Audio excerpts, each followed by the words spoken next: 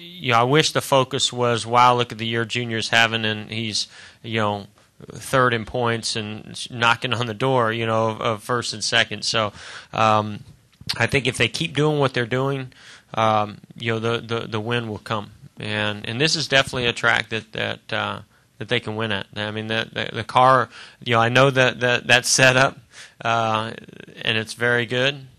And I know that as good as those guys have been this year, and Junior runs well here too, that this is a race that they can win.